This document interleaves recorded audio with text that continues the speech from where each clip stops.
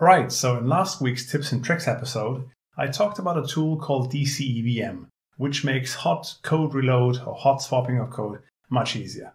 But I also mentioned that it has problems reloading Spring or Hibernate configs, for example.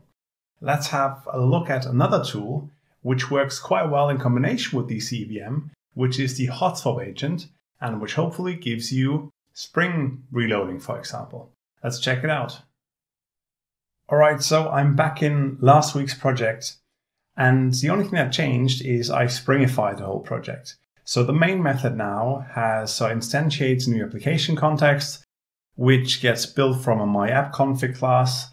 When you have a look at it, and that is quite important, it's empty, but it has a component scan annotation, which scans the package for Spring Beans.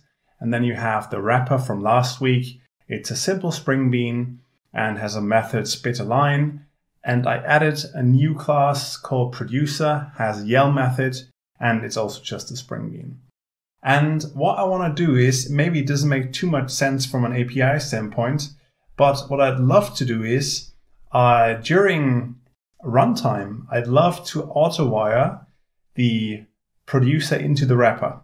And that's what usually doesn't work because the hot reload capabilities don't work. Something like that. And then later on, in here, I might just call producer yell, and that's it. I'll comment it out for now because we need to download something first, and that is something called the Hotswapagent.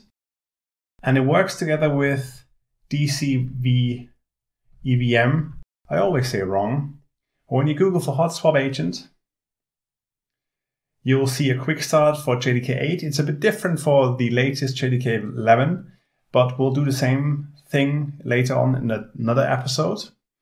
You need to download the Hotswapagent jar file, put it somewhere on your hard drive. I put it to cdev already. And then what you also know from the last episode, you have to run your application with these command line options. So you have to specify the old JVM and also the Java agent. Let's try that out. Go back to our project, open up the run configurations, and in here you paste the old JVM and then the correct path.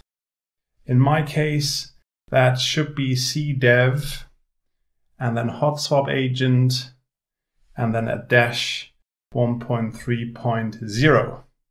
That should do the trick.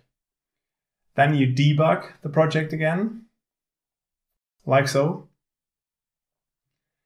And you can already see in the console, loading Hotswapagent 1.3.0, unlimited runtime class redefinitions.